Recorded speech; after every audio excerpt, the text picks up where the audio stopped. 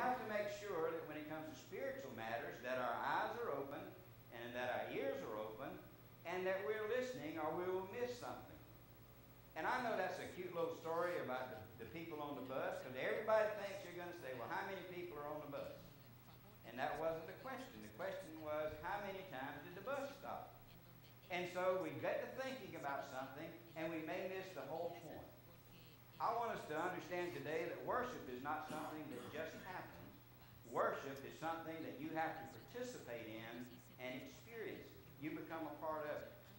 The question is not, what am I going to get out of worship, but what am I going to put into worship? We need to make sure that when we come here that we do participate, that we listen in Sunday school, that we listen to the message, that we sing the songs, that we participate and listen to somebody when they're praying, that we fellowship together, and then we have our eyes open and our ears open, because that's the only way we're going to hear the message that God has prepared for us. Don't come with any preconceived ideas of what we're going to get or looking for somebody to tell you something in particular. Come and listen and participate. I would encourage all of us to do that so that we do have a part in the worship experience. Let's have our prayer circle this morning. Father God, we give you thanks for the blessings that we have. We thank you so much for our children, and we pray, Father, that as they grow, that they would grow not only physically and mentally, but they would grow spiritually, that they will open their eyes and ears to be receptive to your word. We thank you for our time together. Bless us as we continue to worship, for we ask it in your name.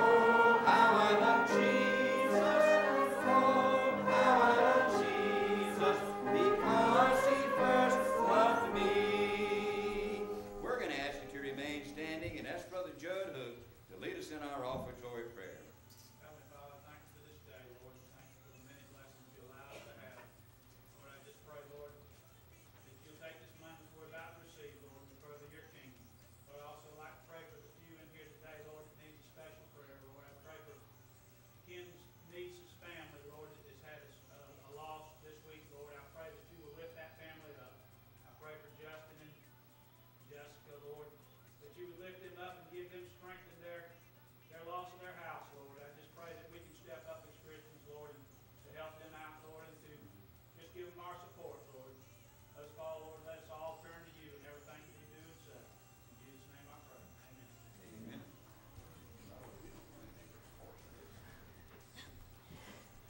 Amen. We don't know the course. I'll sing the solo bit. Okay. Y'all sing along with this. It's new. The verse is anyway.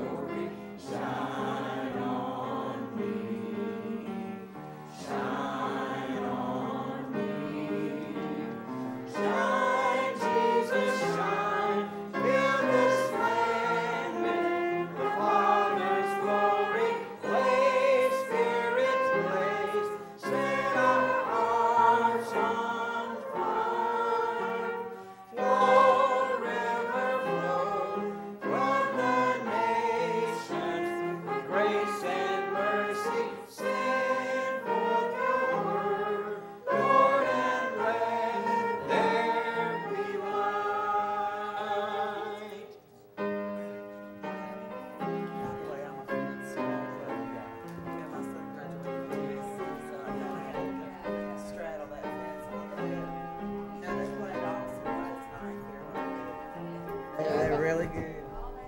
I seen Steve Spurrier smile. I thought his face.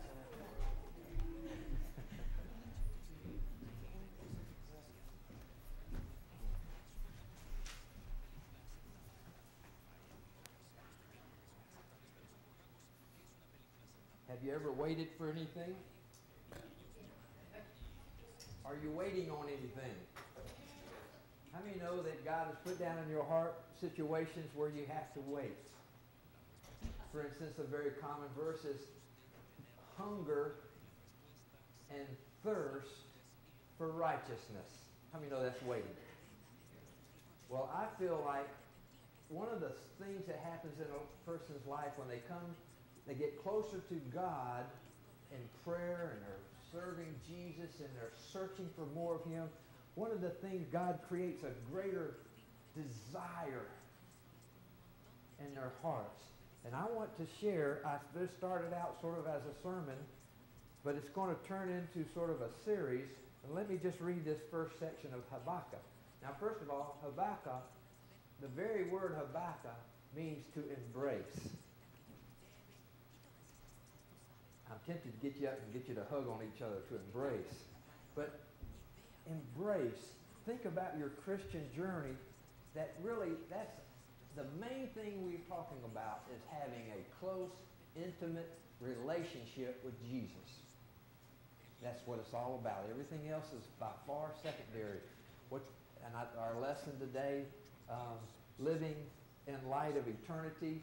How many know many things that big victories on the football field, in light of eternity, that's really not that big of a deal.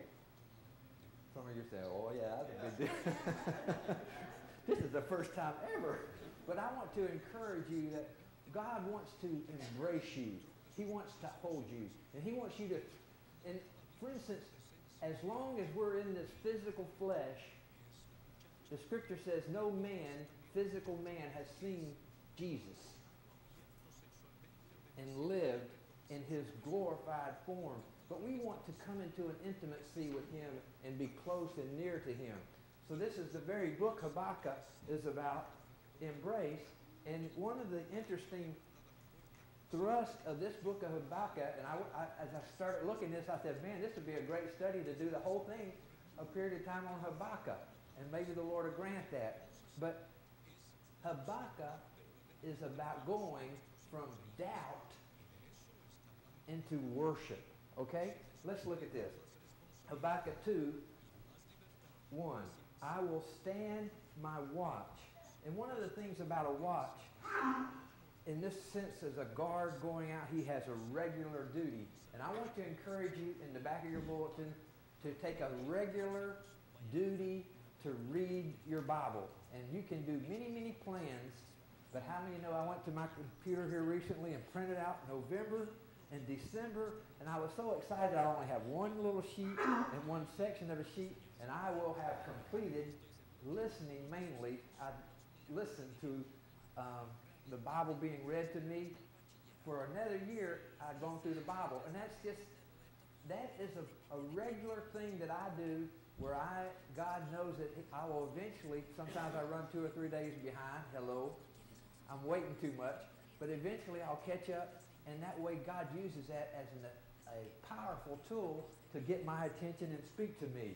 I will stand my watch and set myself on the rampart. I looked up there, what in the world is a rampart?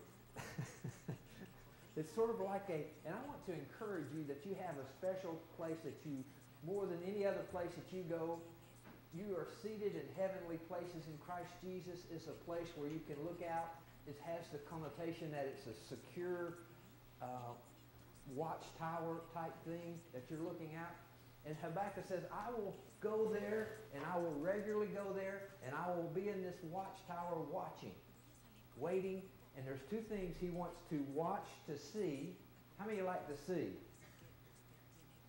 You kids, we don't want to talk about Christmas. We want to see it, right? And I will listen to what he has to say to me. 2 things that God wants to impact. He wants you to see a knowledge that's personal and experiential, that you personally come into a relationship and know Jesus. Amen, Charles? And that you get to begin to listen to Him.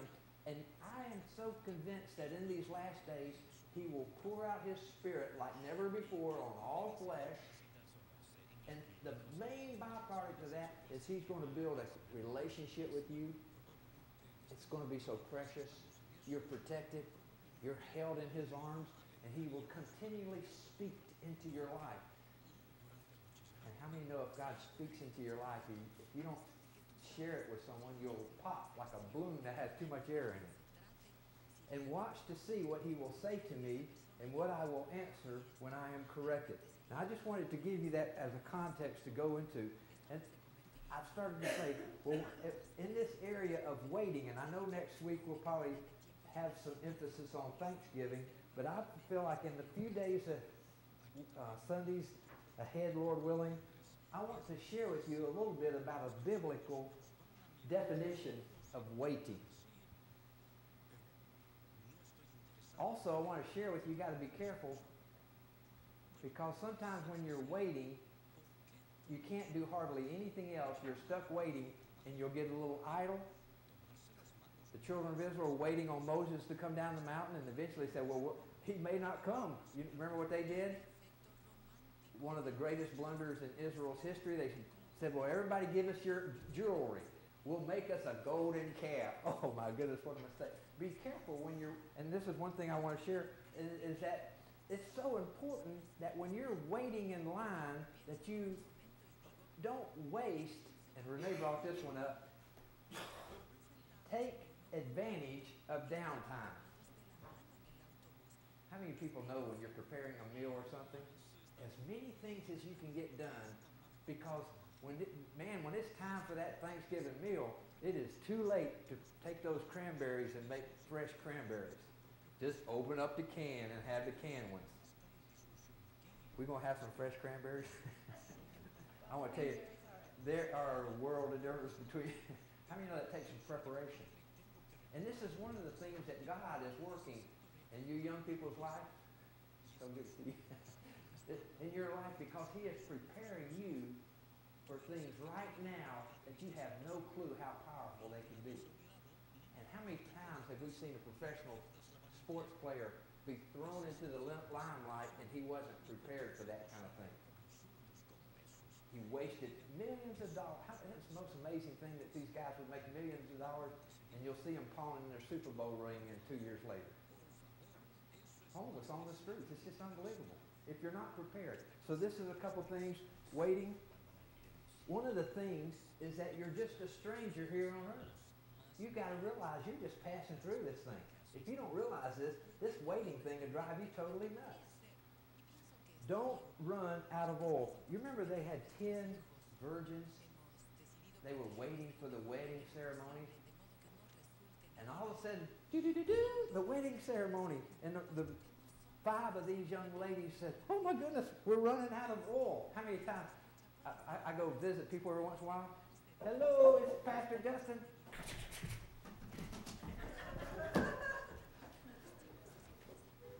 Hello, Pastor.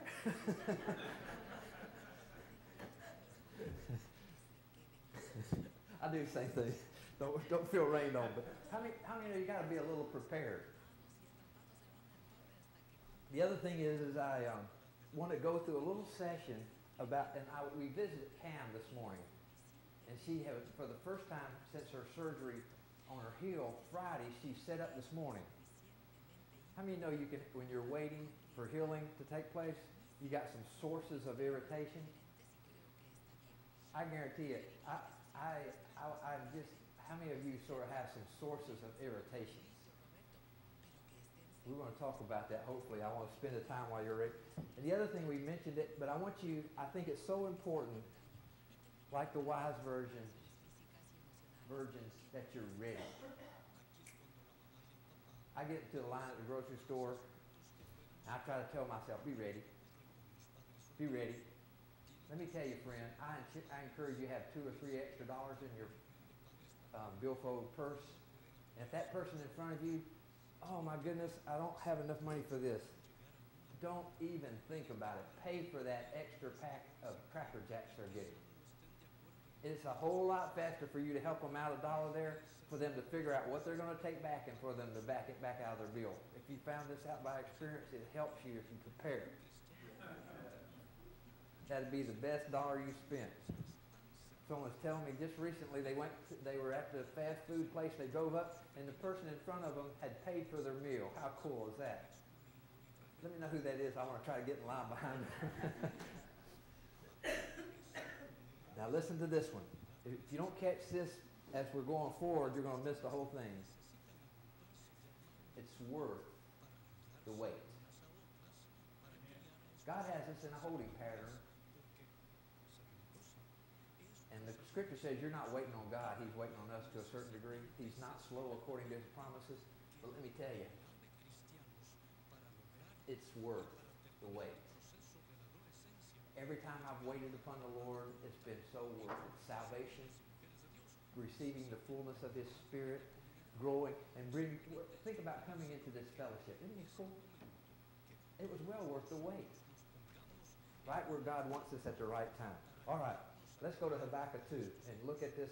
Now this is just an introductory into this thing, so just be aware of that. Habakkuk 2 says, "Then the Lord answered me," verse 2, "write the vision and make it plain on tablets." As you're waiting, God begins to speak to you about exactly how you want. I hope that you young people in your mind have an idea, man, I'm going to have a nice car. I'm going to have a good job. Amen. I'm going to struggle, as it were, and get through college. I'm going to get a good education. I hope you young people get a vision of how wonderful it is. A vision. And I believe God pumps you full. You know, there was a long time I was sitting and the Lord was putting in my heart. And I'd dream about being in a position speaking and feeling God leading me and having some eager, beautiful people like you wanting to follow God. And of course the devil said, "Oh, that'll never happen." Take that, you devil, we're happening right now. See, if you can't see it in your heart, in your spirit, you'll never have it. You got to see it, okay? He said, write this down so that others can run along with you who reads it. Verse 3, "For the vision is yet for an appointed time, but at the end it will speak, and it will not lie. Though it tarries, wait for it, because it will surely come. It will not tarry. Behold, the proud, his soul is not upright in him, but the just shall live by faith."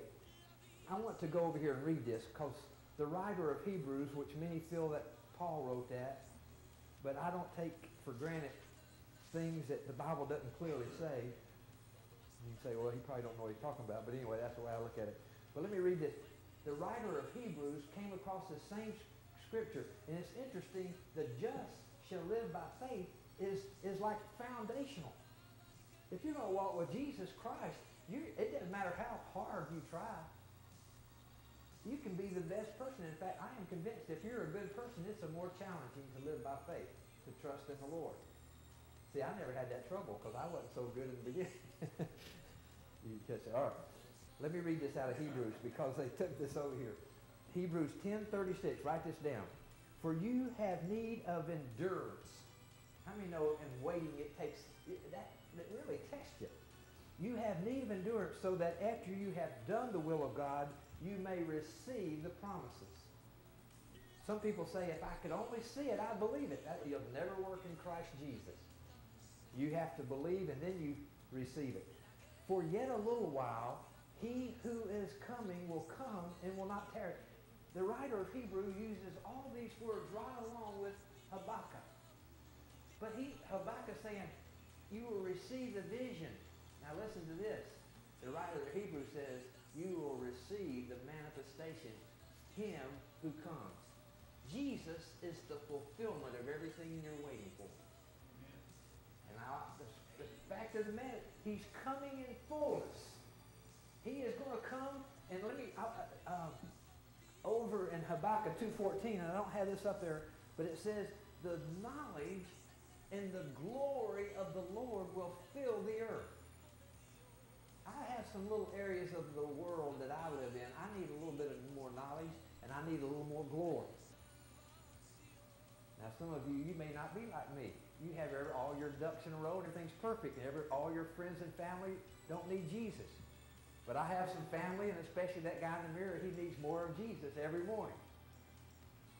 But this is the fulfillment of the vision that we see here in Hebrews. He who comes is coming, and he will come and will not tarry. Hebrews 10:38. "Now the just shall live by faith. But if anyone draws back, my soul has no pleasure in him.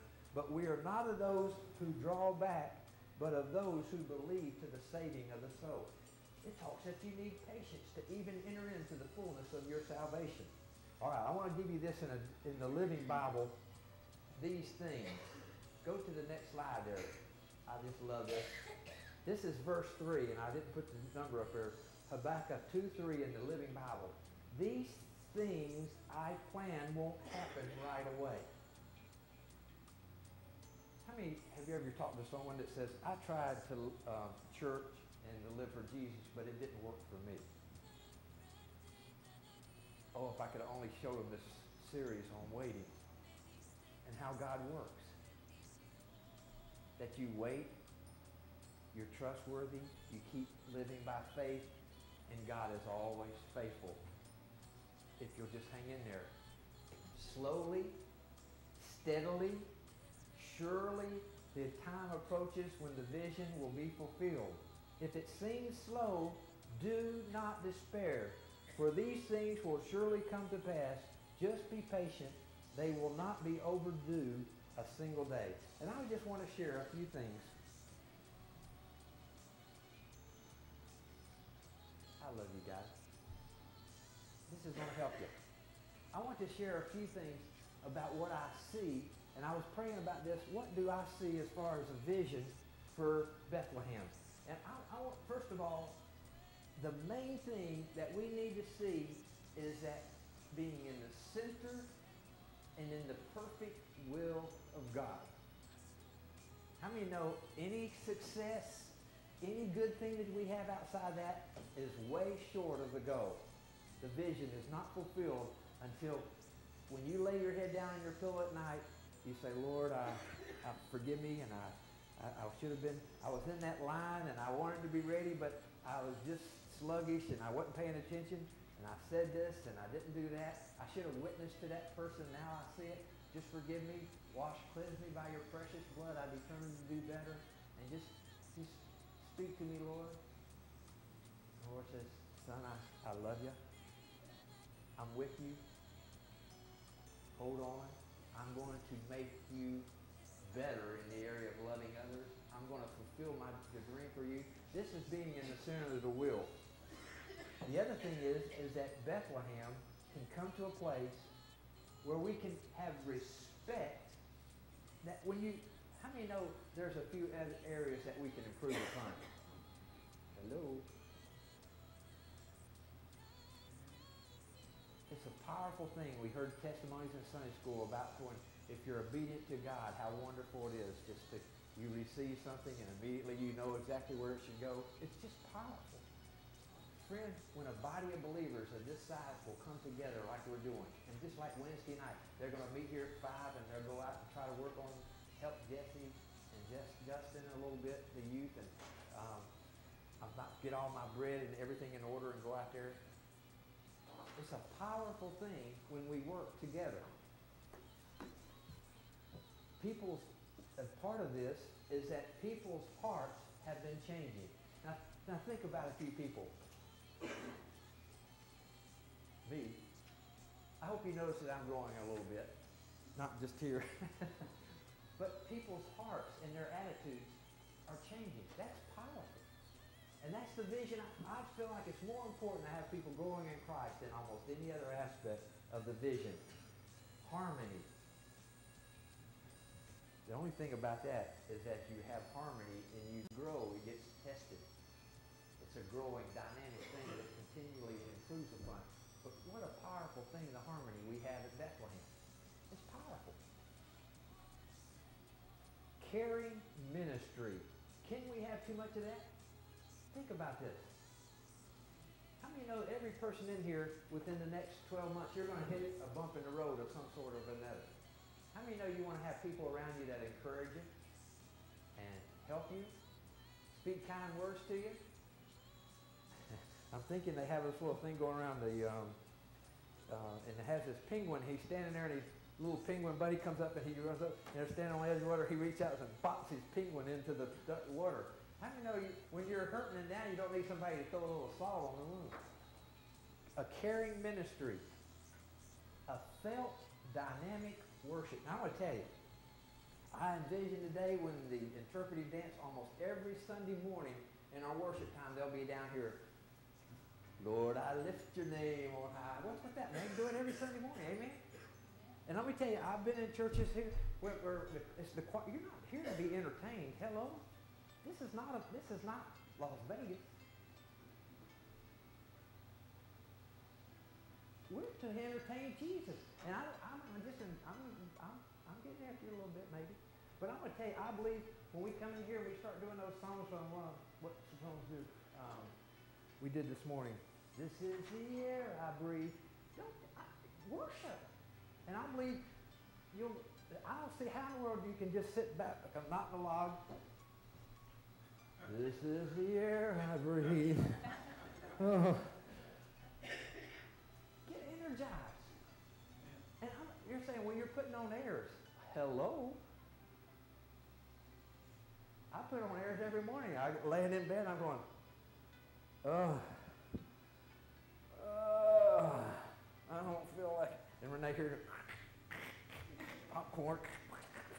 And for some reason, right around the door in our bedroom, the boards go crackle, crackle. It takes effort. And anyway, I see a church, and let me tell you, there's something about worship that has the power to move into the spirit realm. And this is the reason why it's so interesting. We understand Satan was over worship, because worship has the power. There is warfare in worship. How many know we need to do some damage to the enemy's camp? He's lying. He's discouraging.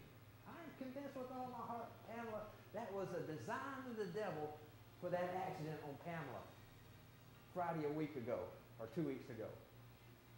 Now I'm convinced with all my heart, the enemy comes in and tries to take things from us. We take authority and take them right back. And God says he restores many times over. All right. One of the things I think is so important is that we have something good going on and we reproduce it. And one of the things is like Earl, they're asking him to go to another church and set up the DVD. We got a good thing. How many know we should share that? And I believe there should be so many good things going on. Like one of the things, there's a lot of churches that are struggling. I think it would be good for about 12 of you guys to get together and go to some of these churches and maybe go a little way. We don't want anybody competing against us here in Batesburg, but go there and show them how to do a barbecue. How many know we know how to do a barbecue? And in fact, I want to encourage you, maybe go over a biracial line and encourage some struggling church. How many know there's a lot of churches out there, if they can clear $5,000 on barbecue, they feel like they're going to heaven. Well, we're so well. Hallelujah. All right. How many know it's wonderful to be a part of something when God's using it like that? You can't feel any better. To feel like you're being used by God. I believe with all my heart, I have a vision that we will constantly, and I get so aggravated. I walked in with Pamela, especially yesterday, and she was hurting like the dickens. I believe with all my heart, God wants to have a body of believers where there's power. Now, I've seen some miracles, but I am not content, because how many know if you were laying in that hospital and you had your heel all smashed up, you'd like some elders of the church to come and anoint you with oil and see some power. Well, hey, sure as I'm standing here, one of these days I'm going to be, the pastor's sick. Power and miracles. Now, one of the things I wrote down on this, I don't want it to be a bunch of crazy, spooky stuff. Now, I don't mind you guys swinging from the chandeliers, pulling down the tile and stuff a little bit. No, but how many know the devil likes to come in sometimes and he throws monkey wrenches into things because people get a little crazy. And I felt that if we have to roll around on the floor or whatever, I'm willing to do that. But I believe God wants there to be balance and order with power and miracles. I'm just casting vision here, okay? I feel it should be very practical. Practical. Let's don't just do church to go do something on Sunday morning, and that goes with the caring ministry, praying, and people praying for one another. And let me so stress this, relational. It goes back to having harmony. I feel like it's more important for us to be in good relation, caring, open, honesty, loving one another, than have any kind of church success that we may call it. In fact, I heard this group of pastors I was with Tuesday talk about it. Do you want to have attraction or relationship? And I believe we want to have good music and people come in and enjoy it, and hopefully we can find a good preacher. But how much you know it's more important where people will learn to, over time, to really love and trust one another. And this is what I believe this vision was, that you cast this vision, and I am waiting and I am believing that we're seeing it and we're going to see more of it. And my desire is to bring you into this vision and let you be a vital part of it. In the area of practical, I don't know how to implement this. In fact, we shared at a church Thursday night with the men. I believe with all my heart there somehow we want to implement testimonies more at Bethlehem. Now, some of you, maybe you're not supposed to do this, but I'm using this as an illustration, okay? This is how pastors get into trouble. He told us to go out and buy a lottery ticket. No. How many know if somebody, one of you won, I don't even want to use the term lottery, you inherited $50 million. Amen? You got to get more excited than that about 50 million. How many, if you come into church and one somehow, and I've seen it done in several different ways, but it's easier to do, and this is one reason in small group, but that you share, you learn how to communicate what God's doing in your life. Now, if it's 50 million, that's kind of easy to do. In fact, we probably couldn't tie you down. You drive your big motor home to church. Testimonies. One of the things, if we're going to listen to God and we're going to have vision, it should be leading, cutting edge. Now, I hope none of you guys went out. A couple had an antique car, but you went out this morning to your old Ford, fix or repair daily. You went out there and pushed the button. Push the button, hon. How many know? Now, see, I had to park mine on the hill this morning. I went out and pushed it. No, I didn't. That's a lie. But God wants you to do things. You know, early on, the church was one of the few places in the community that had lights. And so they loved to have church at night so people would come in. We're talking 100 years ago. The children come and they say, it's amazing. How do you know that's not very much amazing now? You're not going to thrill anybody with light bulbs. But God wants us to have and for instance, the barbecue, I think is an excellent illustration. I think the community says, I tell you what, that Bethlehem, they may have some issues, but they got good barbecue. But I believe God wants to do things in our midst where people say, and it's venturous, it's willing to come out of the rut. Let me say that again. And church is not being in a rut. There's nothing sanctimonious about being old fogey. I could really get in trouble there, but anyway. I'm trying to keep Earl and Wesley awake by moving around. I just have a few more things. The very next one on my list, I love this. A very good blend of mature, seasoned, experienced people and a good blend of youthful enthusiasm. Amen? We're doing good, aren't we? We're going to get even better. That's basically, and I want to share one other thing about that, is that all this is not about, we come to our church, we have a fancy whatever, or we got good barbecue, or music's excellent, but come to our church and help us give glory to God. That's what it's about. All right, I want to read this verse one more time there. These things I plan won't happen right away.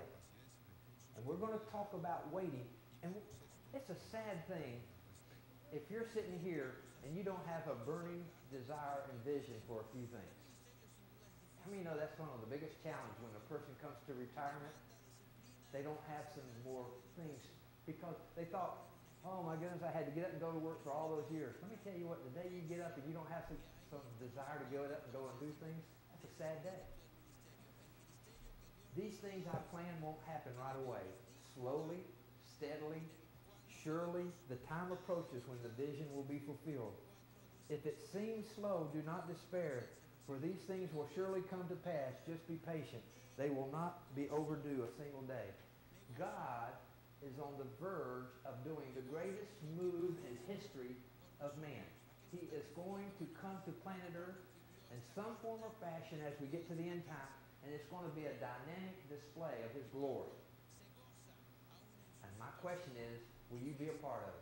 Come, Donnie and Miss Jean.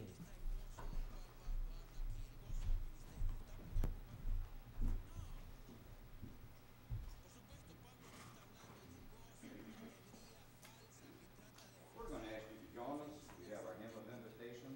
Turn your eyes upon Jesus. Let's all stand. Oh, soul, are you weary and troubled? No light in the darkness you see. There's light for a look at the Savior, and life more abundant and free. Turn your eyes upon Jesus, look full in His wonderful face, and the things of earth will grow strangely dim in the light of His glory and grace. His word shall not fail you, He promised. Believe Him and all will be well. Then go to a world that is dying, His perfect salvation to tell.